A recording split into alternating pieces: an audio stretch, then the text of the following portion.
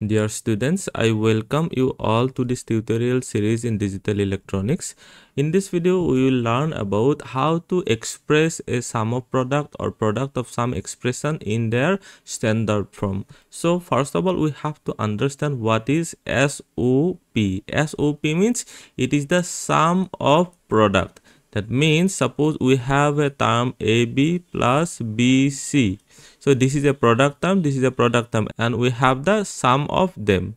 That is the sum of product. Okay, and if we say product of sum, that is POS. These are the basic concepts we have to understand. This P means product of and S means sum. Okay, and what will be the expression look like? It will be look like A plus B multiplied with B plus C. This is one example I am showing here. So you have to understand that it is the product of sum. Here A plus B, this is the sum, and B plus C, this is another sum, and we have done the multiplication, or it is the product of these two sums. So these are the examples of sum of product and product of sum. Then we have to understand what is a standard form. So a standard form is nothing but it is the form of a given function where all the variables are present in each term. I am repeating, it is a form of the expression, the given expression where all the variables are present in each term. So standard form, let me write down here. Suppose we have a function AB plus AC. Here we can see we have three different variables A, B and C. Okay, these are the three different variables, but in each term, this is one term, this is another term. So in each term we are not having all the variables. Okay, we will see with one example. I will directly go to one shortcut technique through which you can find out the standard form of a given function. Suppose we have a function f of a comma b comma c.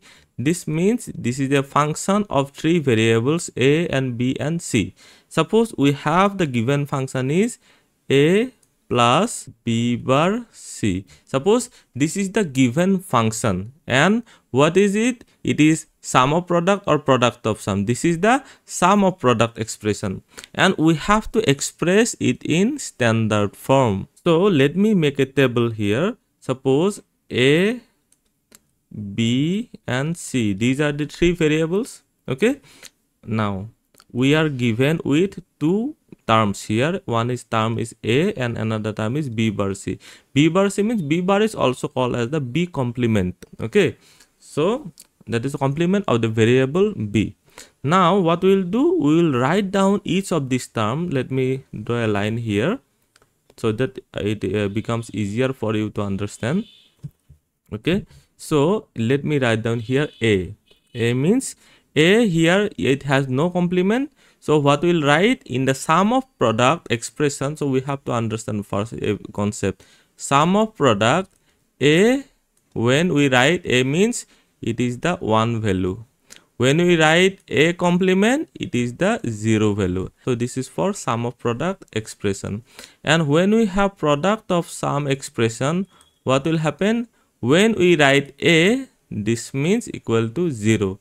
When we write a complement, this means 1. Okay, so these are the two conditions you have to understand or you have to memorize. Okay, now let me write here, this is the sum of product expression, so we'll consider this part. So whenever we have a, and here two variables are absent, because in the sum of product standard form we have to do some mechanism such that each term of the sum of product expression has all the variables. So let me write down here, a means it is the one value, and b and c, there are two other variables that we have to express this a. Okay, so we have 0 0, we will be having four different combinations, 0 1 1 0 and 1 1.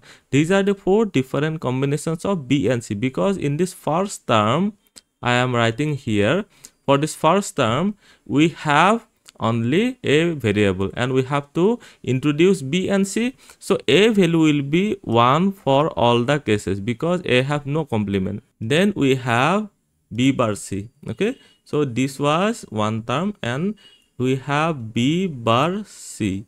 That is, b complement means in the case of sum of product expression, we have, when we have complement, it means 0, and when we don't have any complement, then that means 1. Okay, so let me write down here. So b bar c means we have to introduce a, or we have to include a with this term. Okay, so we'll find out a, and b bar means it is 0. I am writing under b column, and c means 1. So 0 1 0 1. Why I am writing 2 times? Because we have to introduce now a. A will be having 0 and 1 value. Okay, we have only one variable, that means we have to add only a in the second term. Now we have got a table. From here we have to see, this is the sum of product expression. 1 means what? It is a non-complement. So we will be writing a, and b means here 0 and c is 0. So here we will be writing b bar c bar. Are you getting? Now let me go to the next one. 1 0 1, that means a b bar c. Now next 1 1 0, that means a b c bar. Okay, 1 1 1 means a b c. In this way we can write down here a bar b bar c. Next we have a b bar c. Okay, these are the terms. Now if we want to express it in sum of product expression, f of a comma b comma c, let me write down here. This means 1 0 0 means it is 4, so it is the min term 4, small m 4. Okay, then we have 1 0 1 means it is 5, m 5. This is 1 1 0 means m 6. Next we have ABC 1 1 1 means this m 7. Just to convert this number into its decimal equivalent, and you write in the suffix of small m. And in this case also we have m 1, and in this case we'll be having, this is 1 0 1 means this is 5. Okay, so we have this 5 and m5 here common, we have to write only once. Okay, so let me write down here. So we'll be having this is the summation of m4 plus, we have m5 plus m6 plus m7 plus m1, and we have m5, or we have already included. So if we write in sum of product, so we'll be having summation small m, and within bracket we have to write this number. So we'll be having 1 4 5 6. So this is the sum of product expression in the standard form. So if we write, or if we expand this, what will be having? F of a comma b comma c in the sum of product expression will be having, so 1 means this one, so a bar b bar c plus, next we have m4, so a b bar c bar plus, then we have m5 means a b bar c plus, next we have m6 means 1 1 0 means a b c bar. Okay, so this is the standard form of the sum of product expression. Okay, are you getting my point up to here? Let me once again repeat. You have to find out whatever be the term here, you will be writing here. This second term I have written here, this is the second term. Okay, so these two terms you have to write here. Next, what will happen? A is present in this term, so a means it is 1 1 1 1 because it is the sum of product expression. And we have to find out, or we have to include b and c. B and c will be having 4 combinations: 0 0 0 1 1 0 1 1. So a will be 1 for the first term, and for the second term we have b bar c. So may write twice b bar c. B bar means 0 and c means 1 0 1 0 1. And for a we have to include here, so a will be having 0 and 1 values. Okay, so in this way you have to find out. Now let us express it in product of sum expression. Product of a capital M means it is the max term, small m means it is the minimal term or min term, or capital M means maximal term or max term. So here we'll be having the numbers that are not present here. So here we have 0 and 1 is present, 2 and 3 is not present, 2, 3 and 7 is not present. So this will be the product of max term expression. So if we want to express it in standard form or the expanded form, so we can write here 0 means now we have to see this part. Okay, so let me use another color here.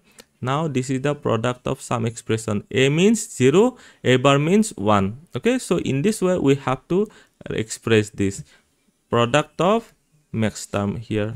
So from here we can write 0 means it will be A plus B plus C, because this is the product of sum. So this is the first sum, then we have to multiply with the second term. Second term will be 2. 2 means it is 0, 1, 0. 0 means A, 1 means B bar, plus 0 means C. Okay, so in this way you have to write down. Then we have 3. 3 means 0, 1, 1. 0 means A plus C bar. And the fourth time is 7. 7 means it will be A bar plus B bar plus C bar. Okay, are you getting this point? So this is the product of some expression in standard form. So f of A, B, C, these are the three variables A, B and C, and this is the product of sum standard form, and this is the sum of product standard form. I hope you are benefited from this video. Thank you for watching. If you have any question, please put it in the comment section below. Also like, share and subscribe to my channel. Thank you.